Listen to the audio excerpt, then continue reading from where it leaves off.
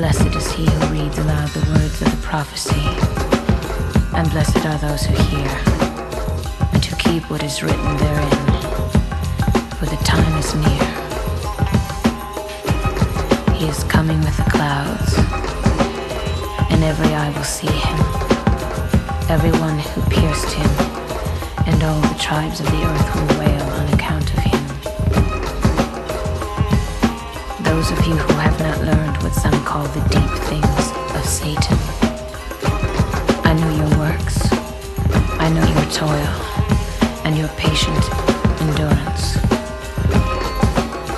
and how you cannot hear evil men, but have tested those who call themselves apostles, but are not, and found them to be false.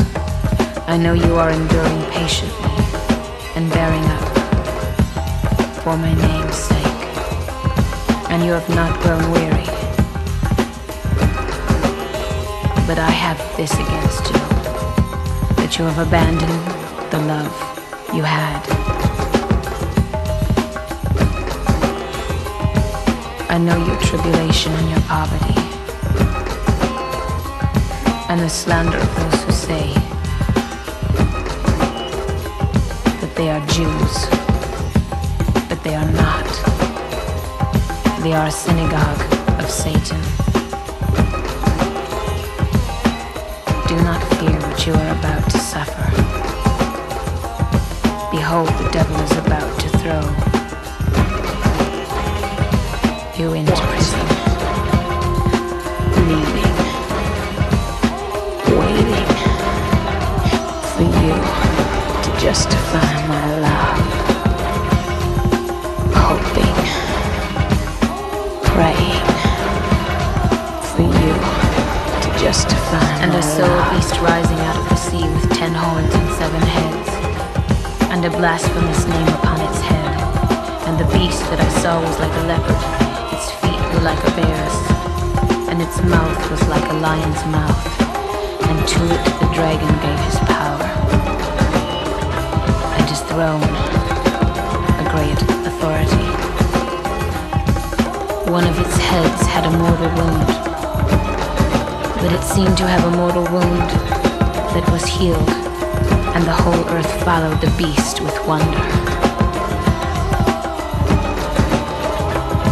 Men worshipped the dragon, for he had given his authority to the beast, and they worshipped the beast, saying, "Who is like the beast, and who can fight against the beast?" And the beast was given a mouth, uttering haughty and blasphemous words, and it was allowed to exercise authority for 42 months. It opened its mouth to utter blasphemous words against God. It was allowed to make war on the saints and to conquer them.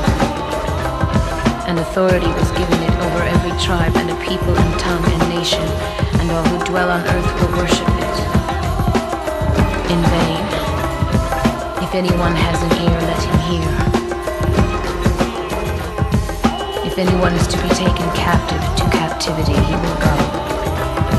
If anyone who slays with the sword, wanting, needing, waiting for you to justify my love, hoping. Then I saw a new heaven and a new earth, and I heard a great voice from the throne saying, "Behold, the dwelling of God is with men. He will dwell with them, and they shall be his people. And God himself will be with them.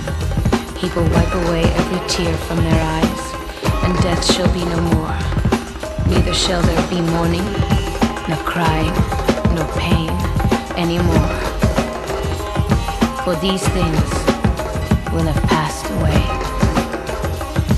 To the thirsty I will give water without price, from the fountain of the water of life. He who conquers shall have this heritage, and I will be his God, and he shall be my son. But as for the cowardly, the faithless, the polluted.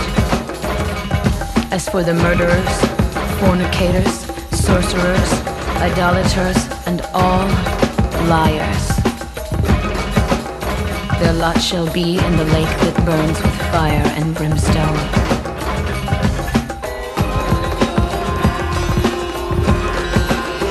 And he said to me, do not seal up the words of the prophecy, for the time is near. Let the evildoers still do evil, and the filthy still be filthy, and the righteous still do right, and the holy still be holy. Behold, I am coming soon.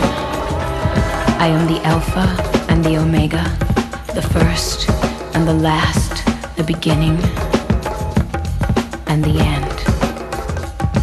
Amen. What are you gonna do?